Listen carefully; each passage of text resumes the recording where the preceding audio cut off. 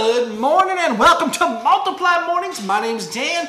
Today we're talking about who in the world carries $10 million worth of jewelry with him and doesn't have security.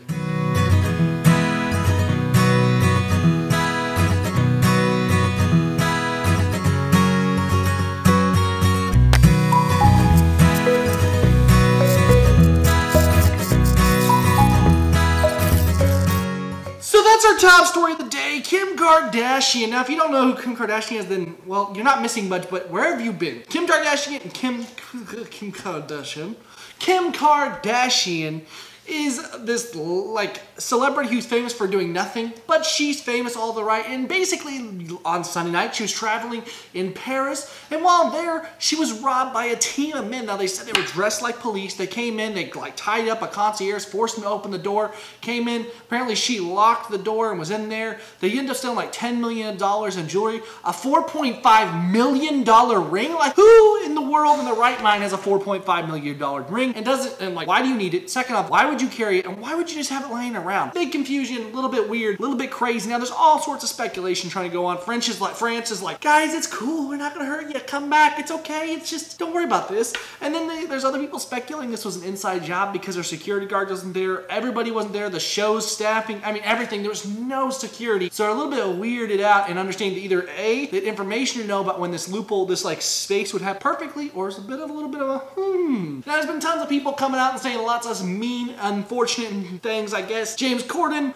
came out and said, like, hey guys, if you can't be nice, shut up. You know, and other people are defending her, some people are getting mad. I don't know what's going on here. It's definitely a little bit peculiar. Weird things have happened, but what do you think about this? Is there something more sinister going on here? Is it just a sad thing where somebody unfortunately took advantage of it in time and took advantage of it, robbing and making off with millions of dollars worth of jewelry? Let me know what you're thinking, guys. Comment down below. Would love to hear your thoughts, okay? Now on to our sweet justice moment of the day. Now this is about the reporter who, it was probably a year ago, she came out and she was on live on air and she was leaving to go do her passion, which was marijuana sales. And basically this woman now, since this, has been arrested for illegally running a shop with doing some illegal practices and faces decades in prison because of it. She's even come out saying that this may cost her the rest of her adult life. Now this seems bizarre, crazy, but a little bit of kind of what goes around comes around. You know what I mean? Because here's the thing. This lady, she openly just on air just says this horrible thing, curses on air, leaves a job in the middle of it, goes out in such a flash, becomes a celebrity in a sense instantaneous, and now because of the way she's acted, and not really, but the way she conducts herself, not just there, has carried over to also how apparently she conducted herself in her business, and therefore has got her in a world of trouble. So what do you think about it, guys? Let me know. Is this what she deserves, just an unfortunate disaster, or is this really just a bigger thing of what this lady's doing and how she's conducting herself? Crazy thoughts, crazy world. I kind of say a little bit of what she deserves because, I mean, you can't act that way. And on to our next story. Now, if you're an Apple fan or not, the story should interest you. It's about Tim Cook. Now, Tim Cook is the CEO of Apple. He is come out and talking about AR technology. Now, do you know what AR is? It means augmented reality. Now, augmented reality, what that means is it's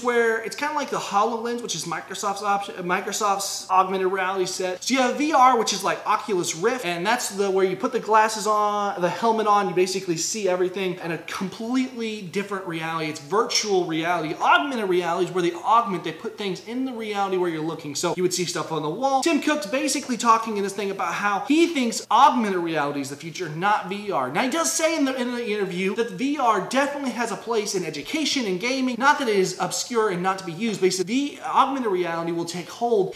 As he put it, like eating 3 meals a day, important. That everywhere you go, everybody will be wearing some sort of an augmented reality headset or something along the lines. That's a little bit crazy, a little bit of a stretch. He does talk about that this will take years. He says he thinks we'll see the software here in the next foreseeable future. But he said in the near, not so distant, but distant future, we're going to see it become utmost important to our reality. Is that crazy to think that everywhere we go, we may in the future be seeing everything augmented to fit whatever this new thing is? It's kind of a crazy thought. We talked about Mars travel. We talked about cars that drive themselves recently. We talked about this. I mean, it's crazy to see where the world's going in the future. Now, let me know in the comments down below what you think about this. All right, guys, moving on to our focus. Today, we're going to be in Esther. Esther is a really beautiful book in the Bible that's very simple powerful and very, just something that we can grasp so easily. Because you see Esther, she's in this position where she has become the king's favorite wife. I mean, she is in this exalted position, and yet she feels so powerless around what's going on, and she sees Mordecai and her people being hurt, and she wants to help so strongly. And you know, where I picked up, I was reading today as I'm finishing up the book actually, I was sitting there reading it, and where I was picked up today, where I was reading today was about Haman. Now Haman was preparing to kill Mordecai. He had this plot to kill all the Jews and eradicate them. Here's Haman, and he is trying to do this, and we see that as he's trying to do this, that Esther begins to appeal to the king, to try to see her people saved. And so it's like really crazy interesting to see how God works this out, because he is over there bragging to his friends. Meanwhile, she and God are preparing something that's going to change everything. He's sitting there bragging about how, oh, I've been exalted higher. No one is of a greater stature than me, and blah, blah, blah. And we see this moment of just like, I got you. Like you can see like, oh man, God has been working this out. Apart from everything else going on, the king just happens to be going over an old record book and sees what Mordecai had done. And he says, what am I to do? What has this man been blessed for what he's done for me? Has been exalted for what he did for me? And he goes through and he says, no, his name is Mordecai. Brings in Haman and says, Haman, go over and get Mordecai for me and exalt him. Take him through the streets yelling, this is the man which the king exalts. Put my robes on him. Give him my horse. Put a crown upon his head. And I'm sure for Haman in this moment of just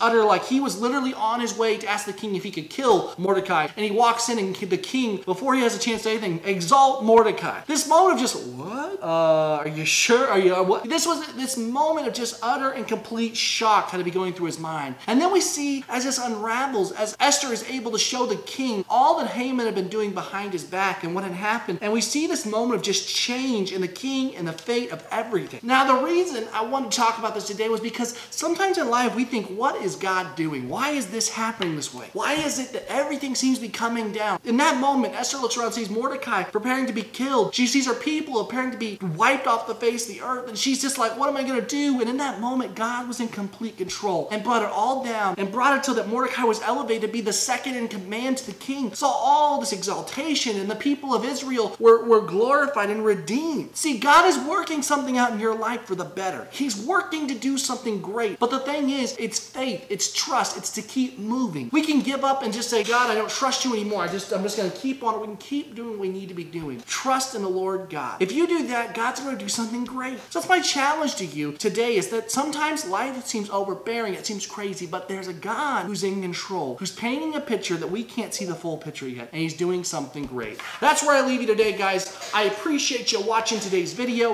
If you want to see more, make sure you subscribe. Make sure you like the video if you enjoyed it. Let us know that we're doing the right thing, guys. God bless, and I'll see you next time.